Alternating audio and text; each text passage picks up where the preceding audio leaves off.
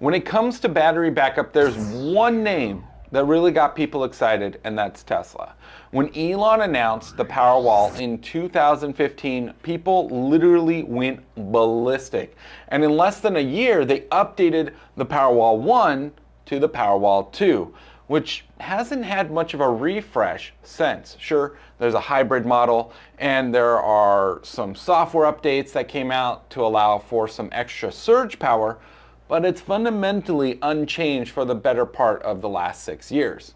I will admit, no one else has been able to spark that same level of demand or interest in home backup as Tesla has with the Powerwall, but poor customer service and long installation wait times has led many homeowners to search elsewhere.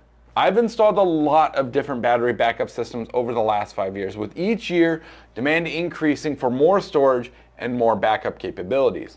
I've done videos on many of these battery systems and continue to do videos on them, from the Zone In to SMA America Sunny Boy Storage, to SolarEdge's Storage and Energy Hub, to Enphase IQ batteries, and even Qcells Q-Home ESS. One thing has been clear: the competition is fierce, and one of these companies is bound to catch up to Tesla and surpass their simple Powerwall design. Heck, we might just find out in this video that it's Enphase or FranklinWH or neither, but we're going to find out either way by comparing these two AC coupled systems.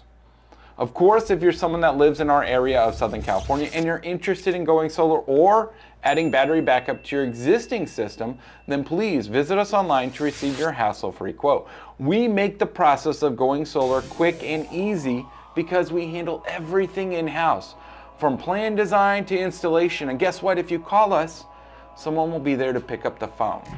So use that link down in the description below to request your quote today.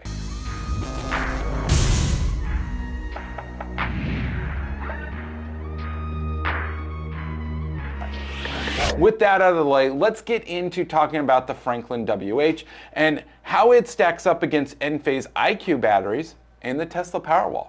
I really want to focus on a few key points that I feel our customers seem to be most interested in, like chemistry of the battery, the space needed for the equipment, the storage capacity of the system, its backup capabilities, the scalability for the future, the warranties, and of course the price.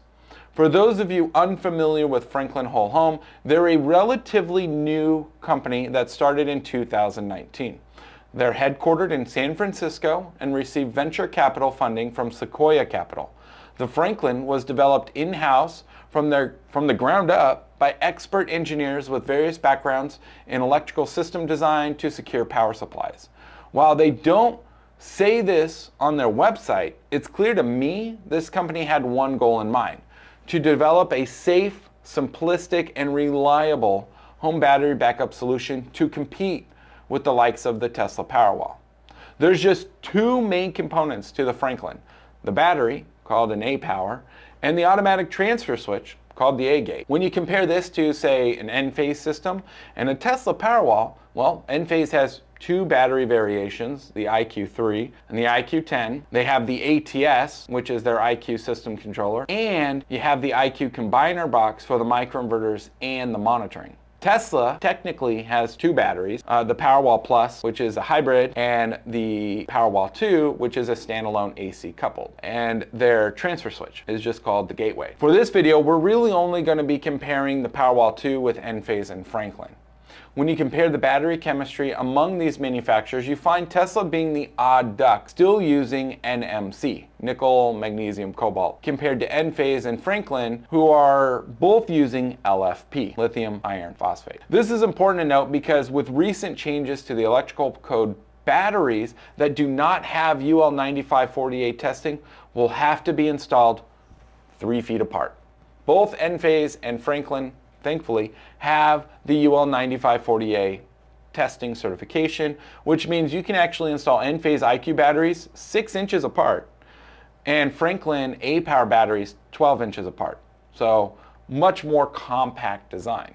It's important to note that these things, because wall space is limited for many homes, and a multi-Tesla Powerwall system is going to take up more wall space than the Franklin A-Power or Enphase IQ battery system under the new electrical codes. At least here in California, we won't be able to stack them in front of each other anymore.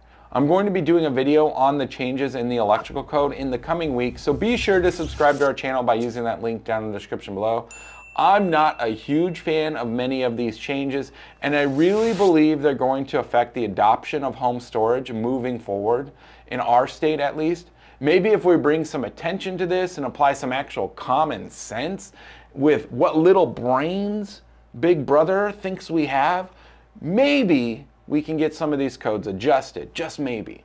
But anyways, moving on to the storage capacity of these systems and their backup capabilities, each Franklin A Power offers 13.6 kilowatt hours of storage at 5 kilowatts of continuous power output and a surge of 10 kilowatts. We can connect up to 15 units together for a massive 204 kilowatt hours of storage at 75 kilowatts of continuous power output and 10-second surge of 150 kilowatts. Comparing this to an Enphase IQ 10 battery system, which offers 10.1 kilowatt hours of usable energy at 3.84 kilowatts of continuous power output and a surge of 5.7 kilowatts, we can connect up to 4 units together for 40.32 kilowatt hours of usable energy at 15.36 kilowatts of continuous power output and a 10-second surge of 23 kilowatts.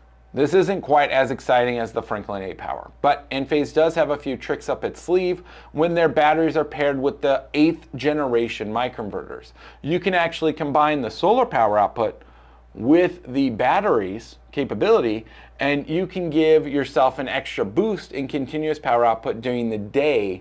Depends on, the weather, but you could be looking at anywhere from 1 kilowatt to 16 kilowatts depending on your Enphase microinverter and the size of your solar system. Now moving on to the Tesla Powerwall, which offers 13.5 kilowatt hours of usable energy and 5 kilowatts of continuous power output and a surge of 7 kilowatts, we can connect up to 10 units together for 135 kilowatt hours of usable energy and 50 kilowatts of continuous power output and a 10-second surge of 70 kilowatts.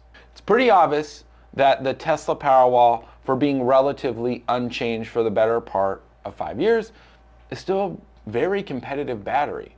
But Franklin has done a good job at literally taking something like the Powerwall and made it even better with their A Power.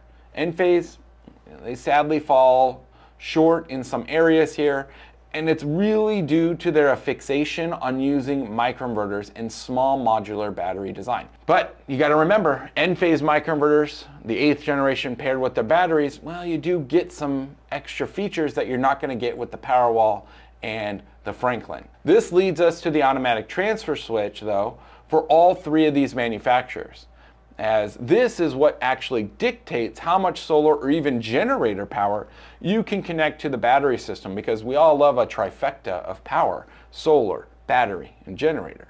Keep in mind there are some design variables, but for the most part, all 3 companies allow for up to 80 amps of solar, which comes in to be roughly 15.36 kilowatts AC. This could be around 20 kilowatts DC. Where Franklin tends to stand out with their A-gate is their add-on kits, a 200 amp standby generator connection. Tesla, for their generator connection, is 100 amps. And when you look at Enphase, allows for up to 80 amps of generator input. There's 2 more things left to compare, and these things are probably the biggest factor on whether or not you get a battery backup system for your home, and that's the warranties and price. Now sure, there are plenty of other things to compare and consider, like software, user interface, service network, how good is their service network, EV integration, and so on. But these are all honestly things I feel we could discuss after you get your hassle-free quote from us. Starting with the Franklin Whole Home A Power, which features a standard 12-year warranty with a minimum 70% battery retention. They also have an aggregated throughput warranty of 43 megawatt hours, which comes out to be roughly 3,161 cycles if you cycle the battery every day from 100% to 0. Tesla offers a standard 10-year warranty with the same minimum 70% battery retention and an aggregated throughput of 37.8 megawatt hours, which comes out to be roughly 2,800 cycles. Again, if you cycled the battery from 100% to 0. And last but not least, Enphase IQ batteries feature a standard 10-year warranty with a minimum of 70% battery retention. I think we're seeing a pattern here. But they have an extended 5-year warranty for a total of 15 years with a minimum of 60% battery retention. This extended warranty costs you roughly $1,000 per IQ10 battery. You have to buy it directly from Enphase. The standard 10-year warranty from Enphase that they offer features a 4,000 cycle warranty or 2.8 megawatt hours aggregated throughput per kilowatt hour, whichever comes first, while the extended warranty offers 6,000 cycles at 3.9 megawatt hours aggregated throughput per kilowatt hour. Franklin offers a better warranty.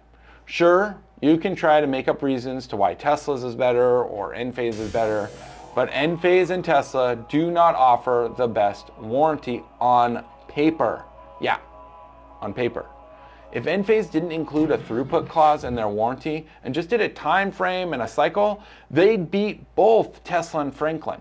But they have a throughput clause. So when you take that into account, it makes it a little bit harder for them to just automatically have the better warranty. But enough on warranty talk. Let's talk price, because that's what you've been waiting for. How much does one of these systems cost if you're getting it with a brand new solar system? And if you're retrofitting it to your existing solar system? Pricing provided is a cash price, so there's no finance included. Pricing shown is an estimate and is subject to change without notice. I'm including pricing because it helps give a gauge. You might get a quote cheaper, you might get a quote higher. Everyone's situation is different, everyone's house is different.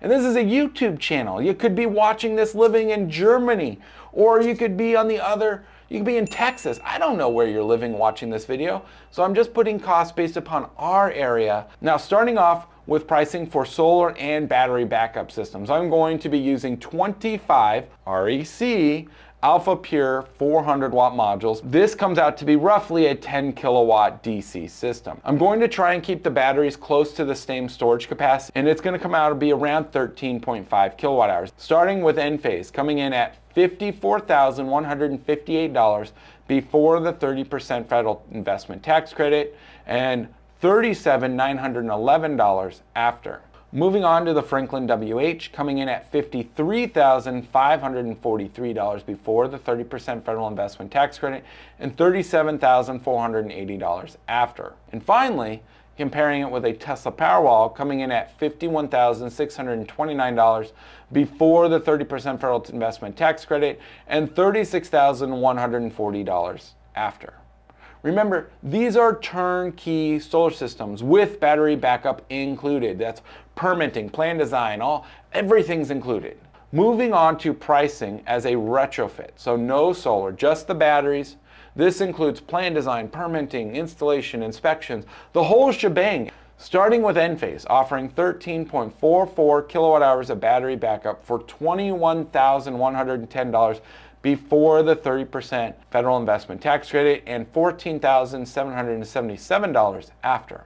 The FranklinWH offering 13.6 kilowatt hours of battery backup for $21,043 before the 30% federal investment tax credit and $14,730 after. And finally, the Tesla Powerwall offering 13.5 kilowatt hours of battery backup for $19,153 before the 30% federal investment tax credit and $13,407 after.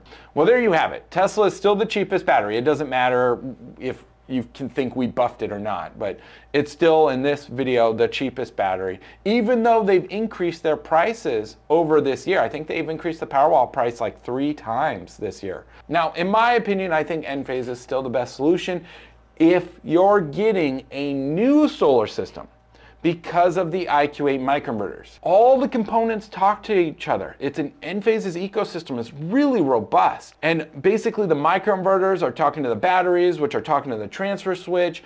All these components talk to each other, and they can all work together to power your home ongoing during a power outage. Enphase has a rock solid system, in my opinion, if it's a brand new system using those 8th generation microinverters. But if you're someone that already has a solar system, even an older Enphase system like M190s, M250s, S280s, you might be better off with maybe the FranklinWH, because you are getting more storage, more backup power, and a better warranty. And you won't have to wait 6 months to a year for the battery like a Tesla Powerwall. Well, that's it for this week's video. Thanks for watching.